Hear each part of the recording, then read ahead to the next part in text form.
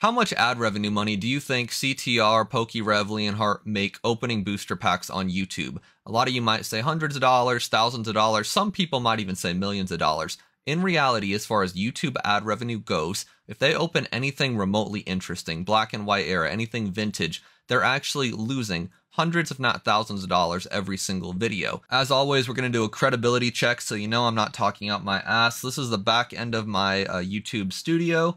You can see in the past 30 days, I made like $3 grand on YouTube ad revenue. I've gotten 332,000 views.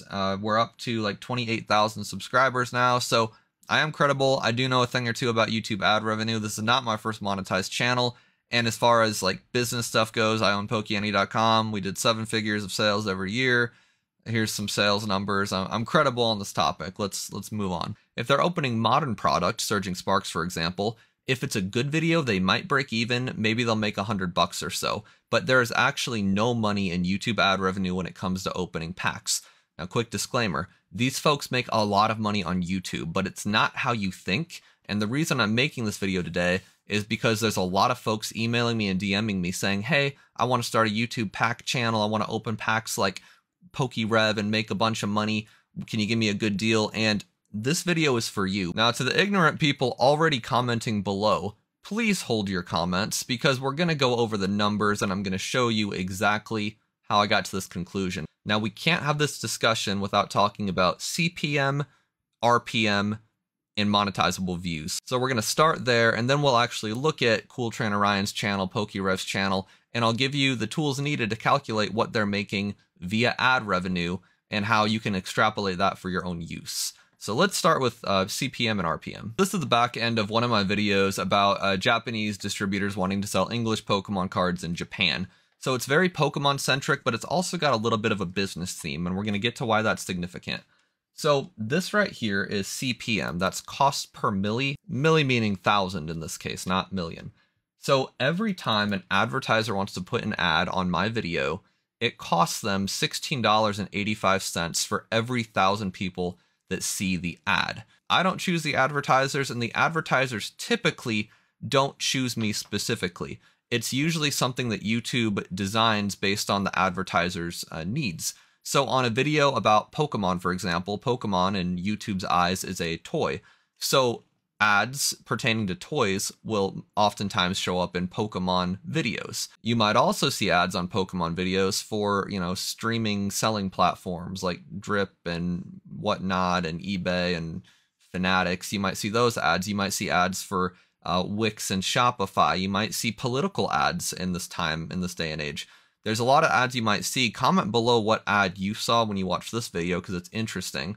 But for the most part, if you're talking about something like a toy, you're only opening booster packs, your CPM, cost for advertisers to throw an ad up, is going to be relatively low. The reason for that is advertisers want to get in front of an audience that has money. If you're making like finance content, I'm talking Gary Vaynerchuk, Graham Stephan, one of those like business guru type channels, advertisers have a heyday with those channels because those type of people, the business guru content viewers, they're usually willing to spend money on courses and essentially waste their money trying to get rich. So a lot of advertisers that have courses are going to throw their ads on those type of channels. So unlike my CPM of $16 here, Graham Stephan's CPM is probably closer to 25 to 40 depending on the video. Other big categories include health and beauty, like expensive makeup. If you have a car-centric channel, for example, like Marquez Brownlee when he does a Tesla review, car manufacturers pay a lot of money to show up in a pre-roll or mid-roll ad on that Marquez Brownlee video. If it's a Tesla review, Chevy's Spark or whatever, they might want to advertise on that video. So they're going to pay $40 to $60 per 1,000 views. So it really depends on the category. And again, we're going to get there. I promise. Just hang with me. For most Pokemon content creators like Leonhardt, like PokeRev, like CTR, they're not talking business. So their CPM is going to be the lowest of the low because they're talking about toys. Now, I'm very lucky because I've curated my content to be business and Pokemon. So on business type videos where I'm only talking about, topics like this, for example, my CPM is going to be higher. that means the cost advertisers pay to throw an ad on my video will be higher. Thus, I will get a bigger cut, and that's RPM, and we'll get there. That's revenue per milli. These big YouTubers that do Pokemon only content, they're never going to see a CPM much higher than $16. There's exceptions, but for the most part, that's as good as it's going to get for them. Meaning their RPM is typically going to be in this range, between $3.50 and $6 at the very most. It's probably going to be closer to $4 on average. And this RPM, this is a number that a lot of folks don't, for whatever reason, people only talk CPM, and CPM for 99% of people is irrelevant unless you're an advertiser. RPM is the number content creators should be caring about and should be talking about, because this word here, the R word, revenue. So every 1,000 views I get on a video, that's the RPM, revenue per milli, I get $4.91. Now this $4.91 is partially derived from what the advertisers pay. It's typically a percentage minus a bunch of ancillary costs that YouTube is relatively hush-hush about.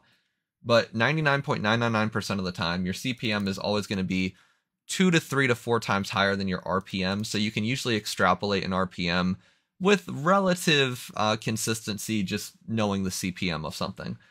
All you really need to know for the sake of this video is for content involving Pokemon cards, at most your RPM is going to be like $5. Now I'll show you guys some of my other videos.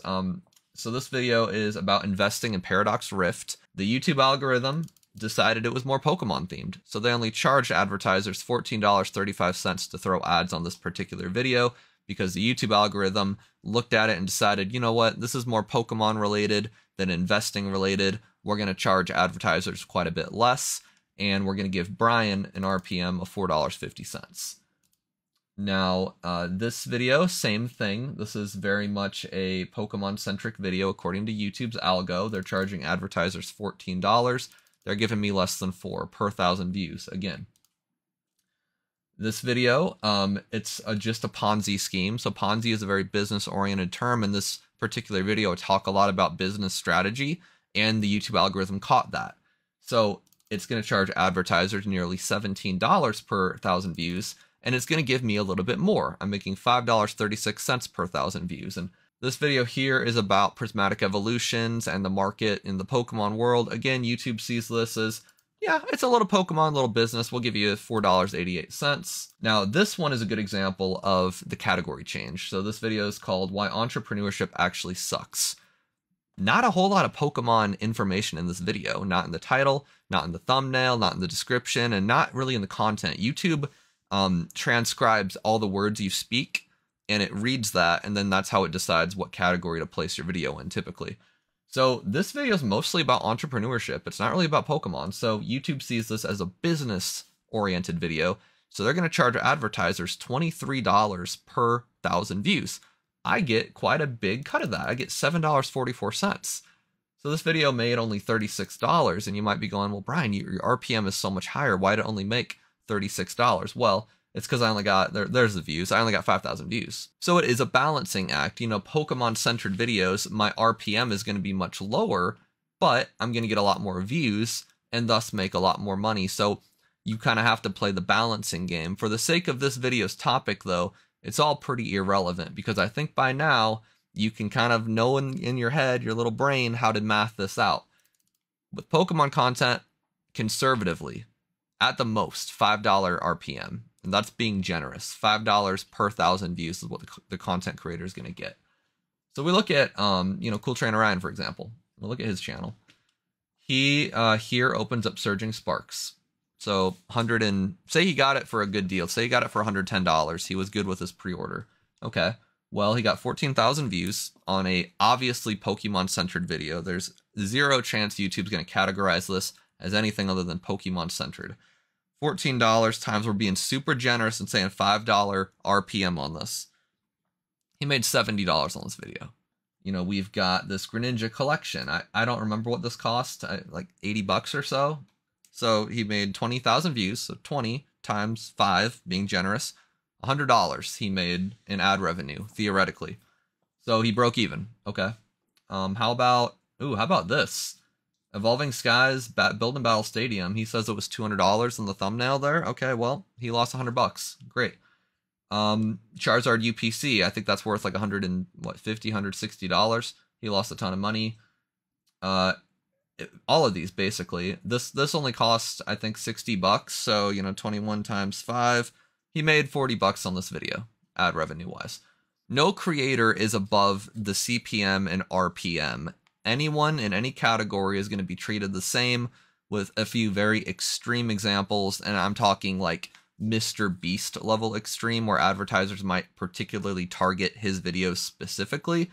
But all of us nobodies, anything less than several million subs, we're all getting the same CPM, we're all getting the same RPM. If I took his video and I uploaded it to my channel, the CPM and RPM would be basically the same, because day by day it can change a little bit, and country by country it can change too, by the way, so keep that in mind, but it's basically the same. Now let's go to PokeRev, who's quite a bit bigger than CTR as far as views go, but it doesn't change anything. So you'll notice, at least I've noticed, Rev, and I don't watch him very often, so this might not be a new development, but it seems like there's a lot of new products on Rev's channel lately. So Chilling Reign, relatively new, relatively cheap. Say, okay, $225. Well, he got 110,000 views times 5, $550 minus 225. He profited $325 on that video. That's spectacular. Are you going to get 110,000 views opening Chilling Reign on your channel? No. But he made money on that video. He made money on this video, certainly. He opened up some Surging Sparks. He opened up some more Surging Sparks. We got, I saw Twilight Masquerade on here, Lost Origin. All these modern boxes, PokeRev is probably one of the only YouTubers besides Leonhardt making money on the modern product. Now, all the older stuff, the vintage stuff, the stuff that made PokeRev what PokeRev is, as far as ad revenue goes, that's the key word. Ad revenue wise, he loses hundreds and thousands of dollars every single video. Again, ad revenue wise, keep that in mind, folks. So this box here, this Neo box, $25,000. He got 111,000 views times 5, $555 ad revenue. He spent $25,000 on the box, theoretically. So he lost $24,445 if he bought that box for $25,000 with the intention of opening it for the sake of ad revenue. Again, disclaimers. So hopefully by now it's clear that buying boxes and packs to open up on your YouTube channel with the intention of making money through ad revenue, I hope that 20 minutes into this video, that's very clear that does not work. That is not a working model. Not a thing. So how do these folks make money? Well, as far as I know, Cool Trainer Ryan, who does not like me, by the way, and that's fine. As far as I know, he bought a lot of stuff just over the years when Pokemon was pretty cheap. He had distributor access, and he went heavy bags into a lot of stuff before it was worth a lot of money. So for years, he opened that stuff because his cost basis was very low. I assume he enjoyed the product. It did get him ad revenue, and he already bought the stuff, so essentially it's profit because he already paid for the stuff years ago.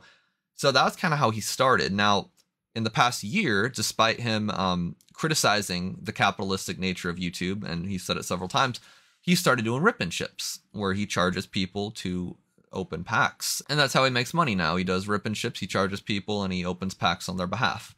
PokeRev, believe it or not, same thing. It's just he's not as public about it. A lot of these vintage boxes have been paid for by somebody else. Somebody who's a fan of the channel and also has obviously heavy bags. There is a good chance most of the vintage stuff in his videos, I'm not going to say all because I don't know PokeRev. We've never spoke. I have no idea what he's about, what he does, or what his finances are. But most of the vintage stuff, the bougie stuff, there's a buyer involved. He is not buying that stuff for his channel. Someone is giving him money for that, which is great, by the way. I love money. I love capitalism. It's fantastic. But by no means is he buying a $25,000 Neo box for the sake of opening it, for the sake of ad revenue. If he did buy this box, he bought it because he intends on grading the cards he pulls, and there was some sort of business-centric, strategy. It wasn't to get 110,000 views when he knows damn well that's not going to pay for even a single booster pack. 110,000 views isn't going to pay for a booster pack out of that box. And he knows that because he's not stupid. So how does PokeRev make money? Well, like I said, he does sell some of these vintage products and opens it on the buyer's behalf. That's a lot of the stuff I'm imagining. He also has a website. You know, his website, he sells a lot of great product, I'm sure. He also has his mystery bags, which I think he probably makes a large amount of revenue on. And, you know, he's got brand deals. He's got affiliate links, probably eBay affiliate links. He's got all these other revenue streams, as does Cool Trainer Ryan, as does Leonhardt. Leonhardt has rare candy and, you know, deals with the Pokemon card company. They make all of them make ass loads of money on YouTube. Not debating that. They make a ton of money. They make more on YouTube than I will make selling product in my site and YouTube combined for the next 10 years. But they don't make it opening packs. And that's the whole point of this video, because there are so many people who think that they're going to do this thing. They have this dream and they're like, oh, you know, I know it'll take a while to get there, but I'm just going to, you know, every single day I'm going to post. That does not work. Does not work. It's not a thing. It's not possible unless you have other revenue streams. And for most of those revenue streams to work, you already have to be famous.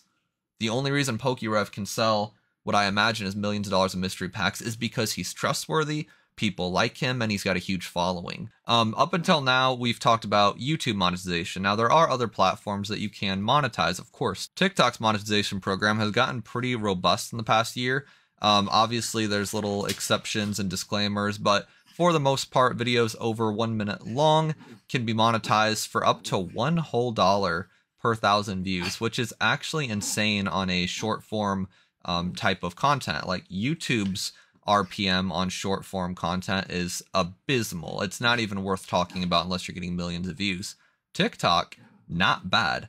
I know for a fact Dr. Applesauce actually makes a good amount of money on TikTok. Just getting, you know, 40,000 views, 50,000, 250,000. Like, it's a lot of money. Every 1,000 views getting $1 roughly. So there's people that open packs on TikTok. A lot of people are going to immediately think of Pat Flynn, aka Deep Pocket Monster. You know, he gets astronomically high amounts of views, like insane views. He invented the whole category of should I open it or should I keep it sealed? And trust me, he's making a lot of ad revenue on those videos. On TikTok, in theory, roughly $1 for every 1,000 views. Again, there's always disclaimers and exceptions, but roughly that. So if you go to Pat Flynn's TikTok or Deep Pocket Monster's TikTok, you can kind of extrapolate what some of those videos might be generating. Now, the packs he opens are very expensive, though, so keep that in mind. A lot of the packs are vintage, and you know, even the packs from like 2010, 2015, like they're very expensive. So if you want to pursue that, you're taking on a lot of risk.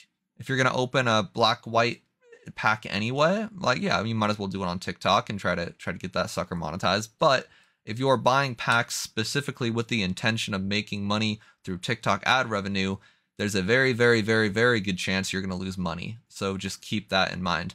Now, if you're wondering how to get monetized on TikTok, they seem to change the requirements on all these platforms all the time. I believe it's 1,000 followers and then 100,000 views in the past 30 days, the past month. So it's not that hard. Once you get to those milestones, you can Google them. It's available. You can join the Creator Reward Program. I recently joined. It took like 24 hours to get approved, and within a day I made $36. So I'm pretty stoked about that. But yeah, just keep in mind, if you want to pursue this field, it's a lot of risk. So that's the whole point of this video. Now, I know I've always been the poster child of positivity and leaving videos with happy-go-lucky feelings, and we're going to keep that up today, actually, believe it or not. You can make a lot of money on YouTube ad revenue talking about Pokemon, not opening packs, talking about it. In fact, the videos I make that I put the least amount of effort in as far as editing goes, those videos do the best. Just me talking to the camera just like I am right now. This video, and I will post on my YouTube community page, I will post how much this video makes probably a week from now. This video is probably going to be classified in the business category, which means YouTube is going to charge advertisers a CPM of roughly $20 to $25. I'm going to get a cut of that, probably around $6 to $8, and it'll probably get 5,000 views, I'd guess. So I'll probably make between like $40 and $60 for this video. And if it gets 10,000 or 20,000 views, pretty solid, you know, we'll see. And I'll post those results in my community page and on my IG story for you guys who are curious. But I'm just talking about Pokemon business. I'm not opening packs. I'm not spending money. I'm not risking anything. I turned on the camera and I'm talking. Nostalgianomics, same thing. He talks about Pokemon card investing. He makes a lot of money on ad revenue, and all you have to do to find out how much, you look at people's views, you divide it by 1,000, you multiply it by 4 to 5 conservatively if it's a business-oriented video, multiply it by 6 to 8 conservatively, and you kind of know how much they make. And you can do this with any content creator. All of them. It's all public. You can basically calculate what any content creator makes on a video with some basic math and a little bit of guessing, but you're going to get pretty damn close. So if you are a dreamer and you do want to do Pokemon YouTube content full time, trust me, I'm not saying you can't make it happen. It's just not going to happen by opening packs for ad revenue. That's not possible. But make a channel, go to Poke Beach, read the news, talk about your investing plays, talk about what you like, what you don't like. Opossum Bud's been a fascinating YouTube channel to observe in the past several months. You know, he started with just drama content and calling out scammers and whatnot, you know, typical commentator stuff. And he's really expanded out to just talking about stuff he likes, stuff that bugs him, stuff he's personally interested in, some pack openings, funnily enough. And he just talks to the camera. Half the time, I bet he doesn't have a script. I bet he doesn't prepare at all. I bet he doesn't do any editing. I think he just talks just like I do. And he probably makes pretty good money doing it. You want to know how much? Look at his views, divide it by 1,000, times it by 5. It's all public. That's why I'm not afraid to show it, because you can figure it out anyway. For the record, if you guys are wondering, my best performing video was that one with like 360,000 views. And the RPM was like roughly $3.66-ish. It made $1,500, if anyone's wondering. And then I think my best RPM video, it was a video similar to this. It was just strictly business talk. My RPM was $20. The CPM was like 45, or it was something outrageous. The highest CPM I've ever heard about was, I believe it was a Graham Stephan video, and the CPM was $80-something. And I think it might have been his video about his Tesla. He did like a Tesla finance video, so it had a little bit of finance and a little bit of car manufacturing in it, so the CPM's just going to be high right there. So for all my international viewers, CPM and RPM are going to vary per country. It's going to vary per time of day you upload. It's going to vary on a lot of things. There are infinite factors that will change your CPM and RPM. You could upload the same exact video one day apart from each other. It's going to be a little bit different. The numbers I gave are generalities, and for all intents and purposes, they are as accurate as they need to be, at least to establish the point of don't buy stuff with the intention of making money opening it. That's the whole point. If you liked this video, buy my stuff, pokeyany.com. Subscribe for more business talk and Pokemon talk in general. And yeah, let me know what you think in the comments.